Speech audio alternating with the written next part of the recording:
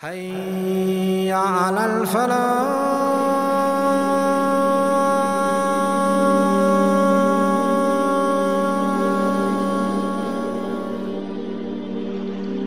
Barely 20 years of age, short, well-built, a heavy crop of hair.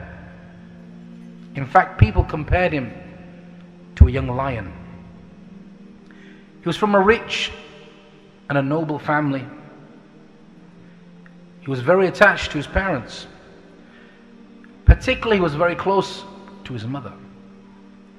And most of his time was spent making and repairing bows and arrows and practicing archery as if he was preparing for a battle to come. But this young man, he found no satisfaction. He wasn't happy with the worshipping of idols and false gods, the way of his people.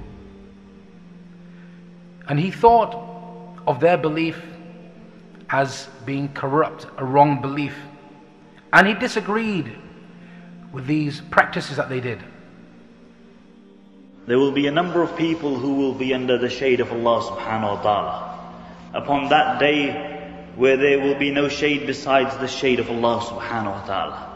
On that day where people will be drowning in their sweat. Some people will be drowning up to their ankles, others will be drowning up to their knees, others will be drowning up to their shoulders, and some people will be totally drowned in their own sweat. On that day, one of the people who will be under the shade of Allah subhanahu wa ta'ala will be that youth who grew up in the worship of Allah subhanahu wa ta'ala. This person, according to some narrations, was the third person to embrace Islam out of the family of the Prophet sallallahu alaihi wasallam. In some narrations, fourth. He was one of the 6 who Umar ibn Khattab radiallahu anhu chose to be a Khalifa after him. And he was one of the 10 who the Prophet sallallahu alaihi wasallam guaranteed Jannah. He was known as the uncle of the Prophet sallallahu alaihi wasallam, and he was also known as a knight of Islam. His real name was Sa'd ibn Malik, but he's better known as Sa'd ibn Abi Waqqas radiallahu anhu. He mentions that 3 days before embracing Islam, I saw a dream that I was in a dark place, and then a moon came over and it illuminated everything which was around me. And I began to follow this moon. And later on I saw another 3 people under this moon. And those 3 people were Abu Bakr radiallahu anhu, Zayd ibn Haris and Ali radiallahu anhu. And I asked them, when did you reach here? They said, just now. And then soon after this, he woke up and Abu Bakr radiallahu anhu came to him. And he softly spoke to him.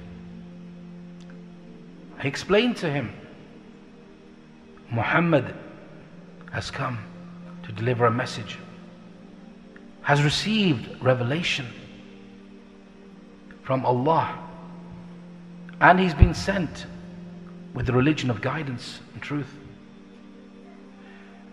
Abu Bakr radiallahu anhu, may Allah please with him, then took Sa'ad to the Prophet sallallahu alaihi wasallam in one of the alleyways of Mecca. And it was late afternoon by this time, and the Prophet ﷺ had just prayed Salat al-Asr.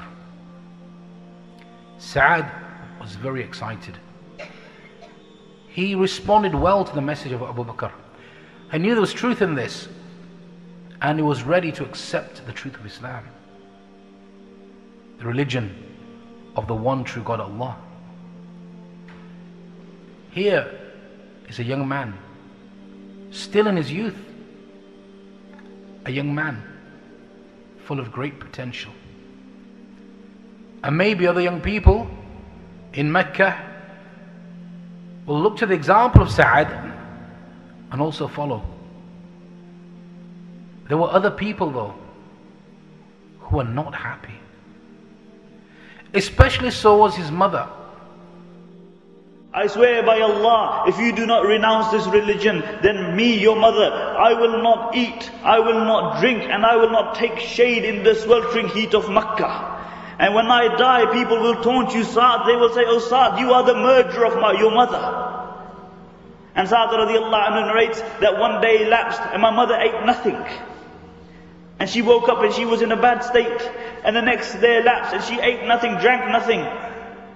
And she was even in a worse state. And upon the third day, when she was literally on her last legs, I went up to my mother and I said, Ya Ummah, said, I swear by Allah, my mother, if you had 100 lives and you killed yourself 100 times, I would not denounce this deen of Allah subhanahu wa ta'ala. So if you want to eat, eat. And if you don't want to eat, then don't eat. And when she saw the resolve of her child, she stopped her hunger strike. After this, upon occasion, Sa'd radiallahu anhu, he came to the Prophet sallallahu alayhi wasallam. And he told the Prophet ﷺ to make dua that Allah guides his mother.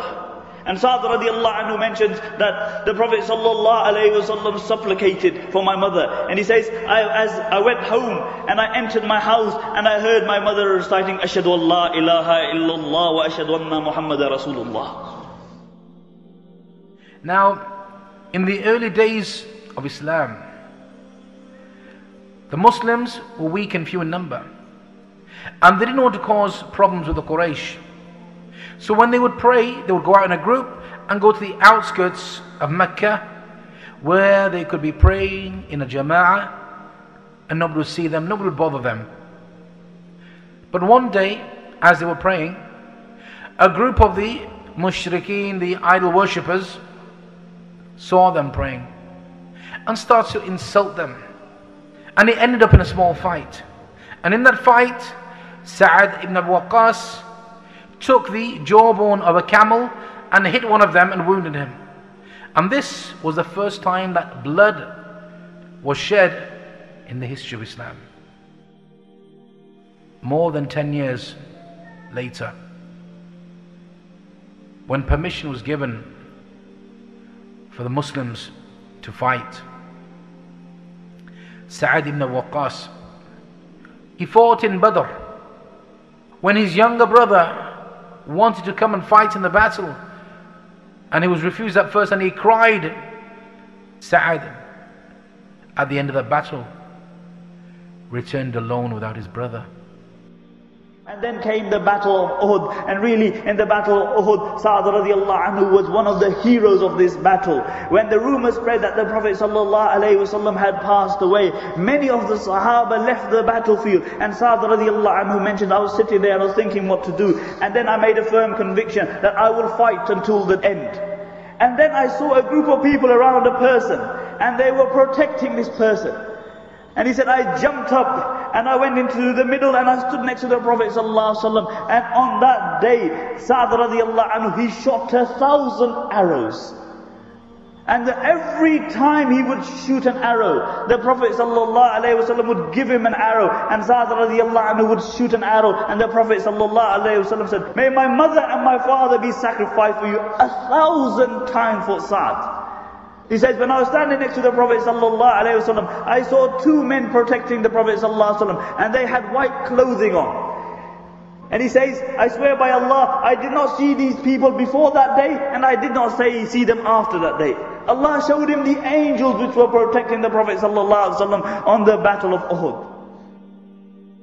In Hajjatul Wada', when the Prophet ﷺ was in Hajj, Sa'd ibn Abi Waqqas radiallahu anhu became ill, so ill that he thought he was going to die, and already he had quite a bit of wealth. So he says, O Messenger, I've got so much wealth and I've only got one heir, that is my daughter. Nobody else do I have who's going to take my wealth. So I want to donate all my wealth in the cause of Allah. The Prophet ﷺ refused. So he said, okay, let me donate half of it. He refused. He said, okay, let me donate a third of it. Then the Prophet ﷺ made the famous statement regarding inheritance. Oh Sa'd, a third of donation is more than enough. You are not allowed to bequeath more than a third. It is better for you to leave your heirs wealthy than to leave them beggars who shall be asking from the people. May Allah subhanahu wa ta'ala bless us. But he got better after that, mashallah, and he had many children thereafter. One day the Prophet ﷺ told his companions that a man is going to come just now. He who walks through is from paradise. So the people looked around to see who is going to come in. Who walked in? Sa'd ibn Abi Waqqas radiallahu anhu. So Abdullah ibn Amr ibn al-As radiallahu anhu looked at him and said, he followed him and he says, oh Sa'd, tell me, the Prophet ﷺ said, you are from amongst those in paradise. What is it that you have done, O Sa'd, that we don't do? So he looked at Abdullah ibn Amr ibn al-As, and he said, "Oh my little son, I tell you something. There is nothing much that I do. I don't do much more than you. But what I need to tell you, every night I ensure that I have no hatred, grudge or ill feeling against any of my brethren. I clean my heart." So he had a clean heart, he had a clean tongue, and he had clean wealth. For those three to get together in a person, not so easy, subhanallah. After the death of the Prophet ﷺ, in the Caliphate of Umar radiallahu anhu, Umar made Sa'ad the commander-in-chief of the Muslim army that was sent to Qadisiyah, Persia, which is the area of Iran at the moment. What Umar wanted was to bring an end to the power of the Sasanians, the Persians at that time. Because for centuries, they had dominated the region. They were the strongest, they had the power there. And to take on this task was no easy thing. In fact, the Persians were great in number. They were well equipped. Soldiers of the Muslims came from every single distant area. And Umar, after consulting, had appointed Sa'ad ibn Abi Waqqas as the commander-in-chief. So this army set off, 30,000 strong. And when it reached a place called Qadisiyah, camped out against the Persians. The Persians had over 100,000 soldiers. And the leader was a brilliant commander called Rustam. They prayed Salatul Dhuhr, the whole army. Then he shouted the cry for battle, "Charge with the blessings of Allah." And the battle went on. And this battle was so fierce that it went on for 4 days. And the Muslims fought with courage, with valor, with skill. But in that time period, the Persians had a corps of elephants, one of their battalions, and it created a lot of problems for the Muslims, killed many of them, until some of the Muslims made a rush in the direction of Rustam. And Allah decreed that a storm would rise up, and Rustam's canopy, his tent area where he was sat or camped out, was blown into the river, and he tried to run.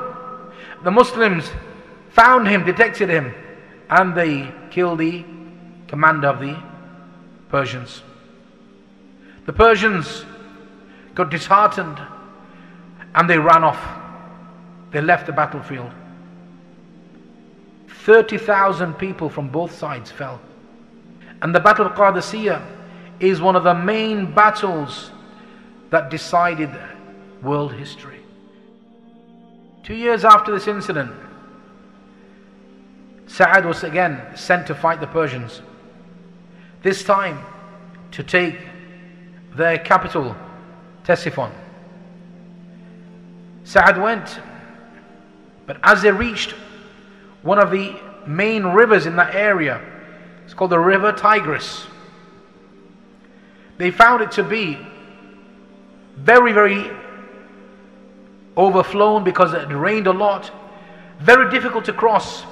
Sa'ad was ready to give the order for all the army to move at one time, knowing how difficult it could be and that many could lose their lives. What did Sa'ad do?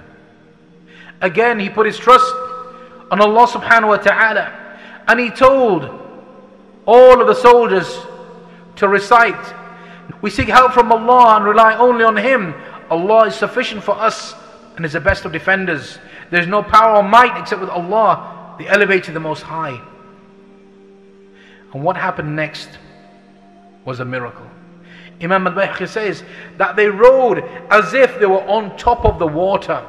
And this shocked the Persians. They couldn't believe this. And the army made it across and they beat the Persian forces.